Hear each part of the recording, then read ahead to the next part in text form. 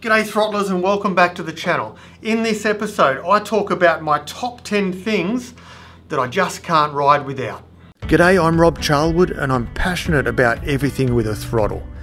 Join me as I explore all things motorcycles, lifestyle cars and of course the best destinations for riding, driving and my absolutely favourite thing to do, eating.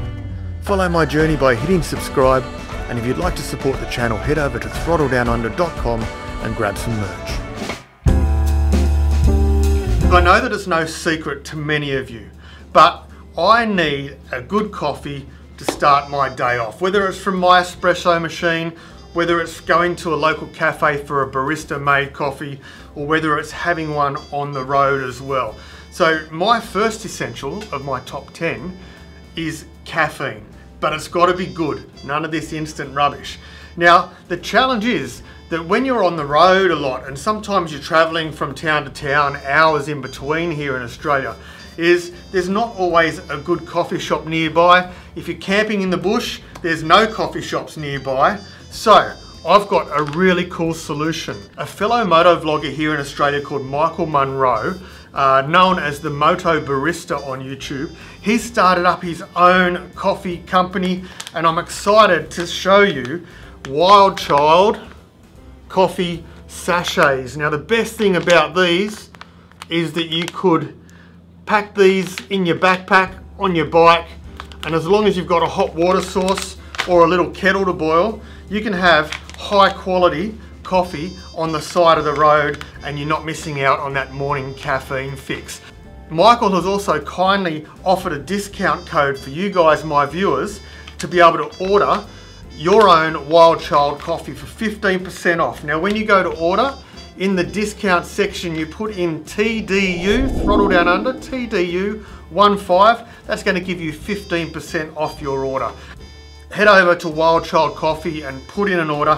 You're not only supporting an Australian business, but you're supporting another motorcycle enthusiast. He's just recently sold a Harley Davidson and he's got his KTM off-road adventure bike now. He's a great cinematographer and he's a great coffee maker too. So get on board. Wild Child Coffee, TDU 15 gives you 15% off. Now number 2 item that I can't ride without are these Scram glasses. Now Scram is an Australian company, Australian made glasses that are transitional lenses. So these are made with a polycarbonate lens that's unbreakable. On their website you can see them bending and stretching these into the most amazing shapes and they just bounce back, they don't break. But the very cool thing is, number 1, you can get these as a prescription lens, which mine are, or you can get them as a clear lens, no problems at all. Now these are a transition lens, so I can leave here at dark in the morning, put these on, riding up the road. As the sun's rising and the UV increases, then these transition into a pair of sunglasses. I don't need to change glasses. I don't need to be pulling over and changing. They just transition into sunglasses. And then when it gets later and darker at the end of the day, again, they go back clear again and I can still wear them safely. So these are highly recommended. Scram are an awesome Australian company and I just can't recommend them enough. Alright, the third item that I need to ride with, and not so much on every ride, but if I'm doing a long highway ride where I'm doing 120, 130 kilometers an hour for a period of an hour or more, owning my bike, a Harley Davidson with modified exhaust, it can be droney and echoey through your ears. You can get off the bike at the end of a ride and it feels like you've been to an AC/DC concert. Your ears are ringing and your hearing is affected and is damaged by the end of the day. So I have a set of earplugs, and in particular I have these custom made earplugs. Now these were made by an audiologist and they were molded specifically to my ear. So I can put them in, they seal up almost all of the sound and just leaving, you can hear ambient sound still. So you can hear traffic, you can hear oncoming cars, you can hear the essential things, but most importantly, it drowns out that decibel of your exhaust just thrumming away, destroying your eardrums. So this is highly recommended. You don't have to spend a lot of money for custom ones like I have. You can buy some generic ones at the shop. if you're going to do it, spend the money, get some custom ones made. Highly recommend it. Now number 4 is the quad lock on my bike. Now the quad lock is seriously the best mobile phone holder for motorcycles that I've ever seen. I've never seen a better one. I've never seen a more suitable one. And most importantly, quad lock is also evolving so much over time. With the modern phones, there has been camera issues, so quad lock have developed a vibration dampener, so your phones are better protected. I've had no problems at all with mine. My phone and my camera still works perfectly. I'm running a Samsung S20 and had no problems at all. I think some of the newer iPhone models have been having trouble, so that's something to think about. But quad lock is something that I never leave home without, and I've always got the quad lock phone case on, so I can just click it on and off at any time that I need. Okay, number 5 is one that's really close to my heart, and it's not a physical item that I take with me, but it's part of my plan. There has to be a food destination involved with the ride for me. That's part of the riding experience for me, is going somewhere, having a meal, enjoying a different ambience before either continuing on or coming home. Number 6 is music. Now, music is a controversial topic when it comes to motorcycling. Some people like to have earphones in so they can hear the music inside their helmet or their comms unit. Some people don't like music at all because it affects what they can hear about the world around them. For me, I only like the music when it's coming out of my dashboard on my street glide. That way it's external music, I can still hear everything around me, and I don't have music pumping directly into my ears. Now that's just personal choice, but when it comes to music, it has to be Bob Marley on a highway run. Just listening to Bob Marley grooving along as I'm flying down a motorway is one of my favourite things to do. Number 7, I'm an all the gear, all the time sort of a fella. I don't ride in t-shirts, I don't ride without gloves. I always have a helmet. Obviously here in Australia, we have to wear helmets anyway.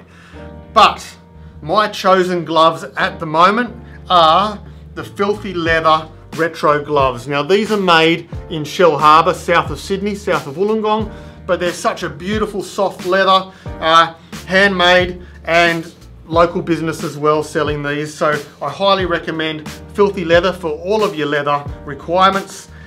Give Filthy Phil a bit of a call down there, check out his website, but this is a must do with me. They're comfortable, they're protective, and they look hell cool too. Number 8. Now most motorcyclists have multiple helmets, and I'm absolutely no different. I've got an open face helmet from Johnny Reb where I just go down to the shops with, only slow local sort of riding. I've got a Shark helmet which is full face, which is my old moto vlogging helmet. I've had it for a few years now. It's great, I love it. It's got a clear visor, it's got an internal sun visor. Awesome, but it's heavy. Now, I bought this about a year ago and I absolutely fell in love with it. This is the Shoei Glamster helmet. They're retro style that Shoei have developed. Now there's no internal visor on this. However, as you can see, I've put a tinted visor on there. But what I love about this is it's pretty quiet considering it's a retro helmet, but more importantly, it's super light on my head, super light and comfortable. It is 1,665 grams, so that's super light in my opinion. It's definitely the lightest helmet that I own apart from my open face helmets, and it's absolute ripper. Now the downside to this helmet is I had my Cena comms on this, but there's not enough space in the ear area for the speakers to go in for the Cena comms. I've got big ears, maybe that was the problem. I'm not saying don't get it for that reason. However, I just decided that I couldn't use my Cena comms in here at all. It was too irritating. But as you can see, I've got a GoPro mount for moto vlogging on the front. I just wire up a lapel mic inside it for when I'm moto vlogging. But my Shoei Glamster is highly recommended. Great helmet. Number 9, we're almost to the end, team. Number 9 is cameras. Now obviously being a moto vlogger, cameras are essential for me, but I don't know many motorcyclists at all that don't go out and take photos of their ride on the side of the road or at different locations or with all their other mates' bikes. It seems to be a thing with the advent of social media and all that sort of stuff that people love taking photos of their bikes. So, the two main cameras I have, other than my mobile phone, which is always with us, I have multiple GoPros. Now this GoPro is the Hero 9 and probably my most used GoPro. I've also got a 7 and an 8, which are great, but this has great stabilization, good image quality, and I just really love it. Longer lasting batteries than the 7 and the 8, and I'm yet to buy a 10. I'm not sure that I'll buy a 10 in a hurry, only because this does everything that I need it to do. Now the one thing that the GoPro doesn't do very good is dynamic range. And so I also carry my Canon M50. Now this is one of the smallest digital cameras that you can get with interchangeable lenses. Great little camera, and I highly recommend this for beginners and for intermediate people using cameras. Interchangeable lenses allows you to get any sort of effect that you like, as well as having great slow-mo, really good image quality. And I've put mine in a small rig case, so I can just put different things around it, microphones, lights, whatever I need. So that's why it looks a bit bigger than normal, being the M50 being a small camera. So the Canon M50 is definitely my go-to camera when I'm out on the bike. And last but not least, number 10, essential things that I need to take on a ride. Anytime you get to a location or a destination and you pull your helmet off, the sun's beaming down on you. I'm a baldy, if you haven't noticed. I get burnt within 3 minutes of being in the sun. So, I never go anywhere without my throttle down under cap. So, they're always in my bags, on the bike, in a backpack. Every one of my cars has a few hats in it, just because you never know when you're going to get stuck in the weather. And, oh man, I hate getting a sunburned head. Incidentally, if you want any Throttle Down Under merch at all, t-shirts, caps, stickers, beer coolers, head over to throttledownunder.com. And there's a brand new t-shirt that's up for pre-order right now. Super cool image on the back. I'm really excited by this one. It's a limited edition, so make sure you get on board, put your order in for 1, 2, 3, 4, however many you want.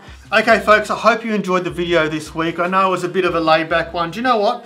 Today's Monday, the 11th of October. Do you know what that means? That means today is Freedom Day in New South Wales. We were allowed to get out and ride and travel further than our LGA today, but hey, guess what? It's pissing down with rain out there today and it's cold. So I was stuck inside, I had to make a video, the lights are on, I'm in the shed, and I thought I'd just bring this to you. But rest assured that tomorrow is a day where I should be able to get out on the bike and make some interesting footage on the road again. It's been so long, I don't even know if I can talk to other humans anymore. Social anxiety from being locked up for 3 months. I think it's been about 3 months we've been locked up here in Sydney.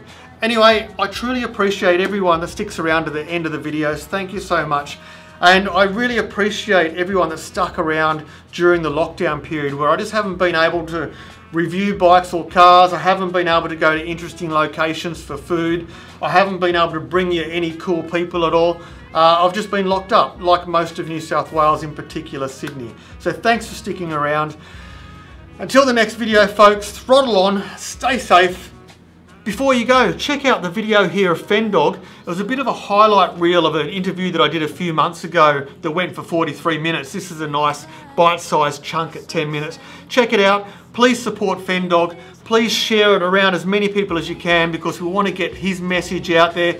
He's making a difference. He's helping people. He's saving lives. Check out Fendog. See you guys.